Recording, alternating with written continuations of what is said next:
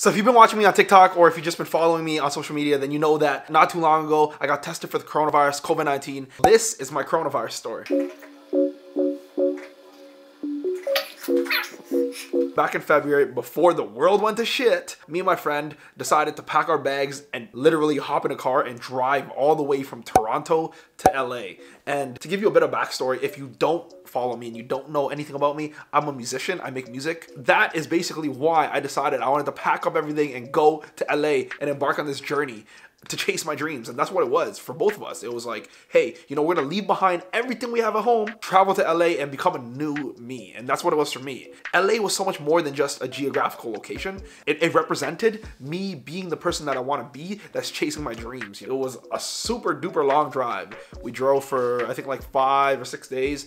We stopped at, we made a bunch of stops. The most notable ones were Chicago, Denver, Vegas, and then LA. Those were like the main stops that we made, other than like rest breaks. I did a vlog, and I vlogged the entire journey. So if you want to see, I did like daily vlogs of the journey, and they're here on YouTube. Chicago was super dope because we stopped there during All-Star weekend, so that was cool. It was a crazy journey. We drove all the way to LA, and when we got there, we were like hotel hopping. We were basically homeless for like maybe like 2 to 3 weeks until we finally found a place. We found a place, I think, at the beginning of March, and we signed a lease.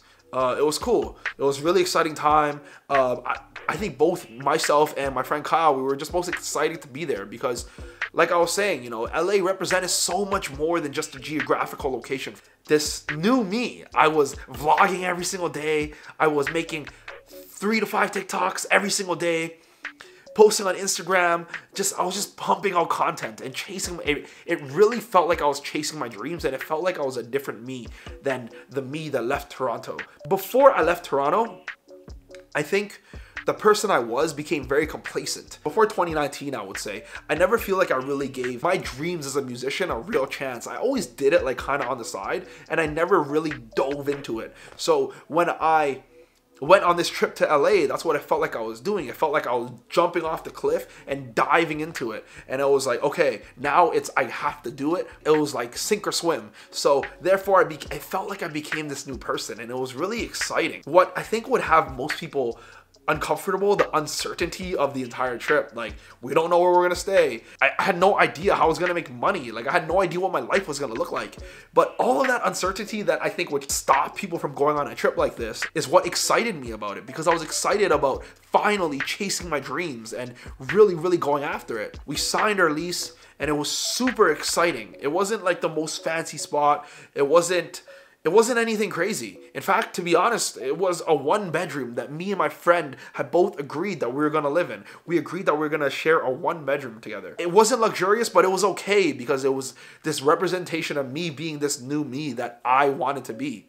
For the first time in my life, I was going all in on music. I dove in, creating everything I wanted to create, and it felt good. It felt really good. I had like this, it was like this dopamine rush, but it was like a constant dopamine rush, you know? We're there, excited, ready to take on the world. And so we signed a lease. We were hotel hopping for 2 weeks. We signed a lease, and then we moved in. And we were there, I would say, maybe like within the first week of us moving, when we started feeling really sick.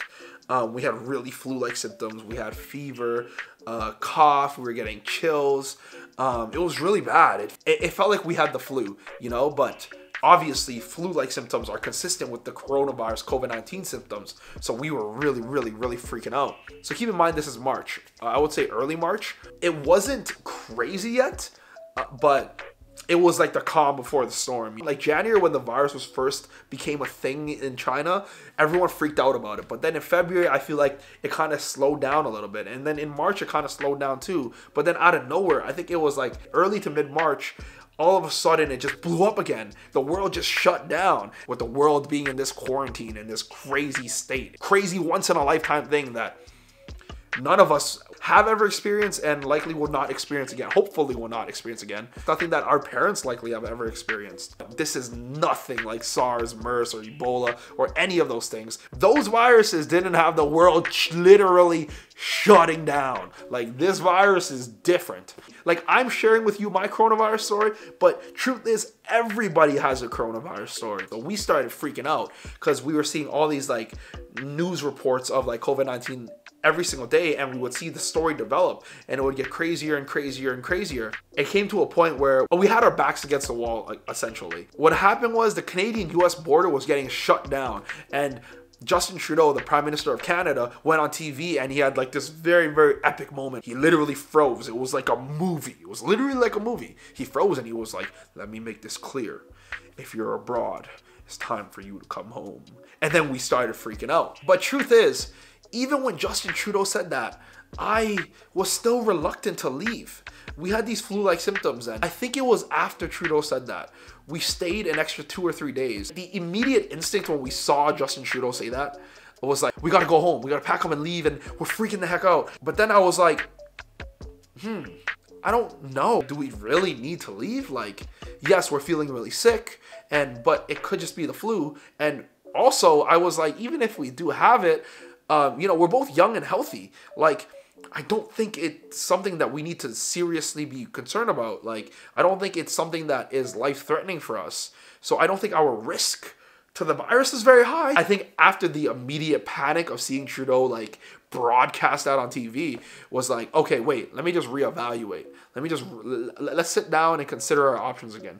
Do we have to go home? Just the thought of going home made me extremely uncomfortable because it made me feel like I would be reverting back to the person that I was when I was in Toronto that was still kind of not all in on my dreams yet. It felt like I was giving up on my dreams. I know that objectively I'm not actually giving up on my dreams by going home because of the situation, but LA was like representation, this metaphor for me being all in on my dreams. So leaving LA was like one of the most difficult decisions I'd ever made. Friend Kyle, my roommate Kyle, he was very adamant on leaving, and I think understandably so given the circumstance, but I had this like, it was so hard for me to let go that we ended up staying an extra 2 or 3 days, and for me, my symptoms weren't as crazy, but I think Kyle was experiencing it a little bit worse than me.